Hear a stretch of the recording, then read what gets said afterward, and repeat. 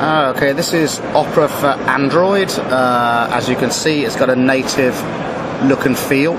If I click here, I can go to my speed dial. Now, the speed dial and the bookmarks have been integrated. What I can do with my speed dial now is I can combine them by just dragging one over the other. And then I have... It's a new phone, so I'm not so great with it. And now I have a folder of speed dials, so you can get more on the page like that, and you can reorganize them as you will.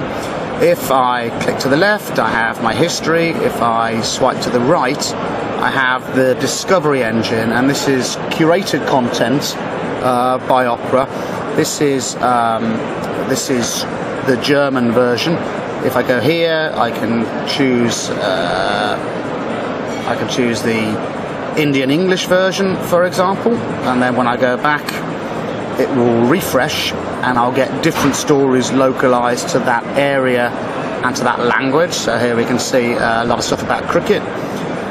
If I choose the cog, I can select or deselect various areas of interest. So we've curated stuff on arts, business, entertainment, etc. And those can be chosen as you will. There's a considerable amount and a growing amount of different territories there.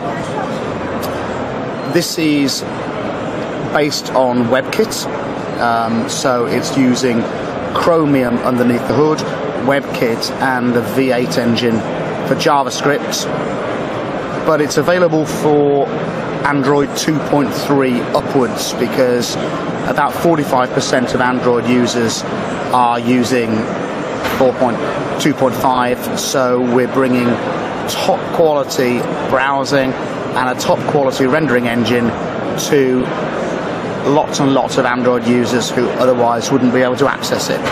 You'll also see here that if I choose off-road mode and I choose it on, then effectively what I'm getting is Opera Mini. This is diverting the content through the Opera Mini servers so that I can get considerable compression there. So let me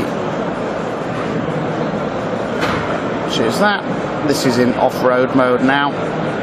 There's a slight red band across the top that indicates that.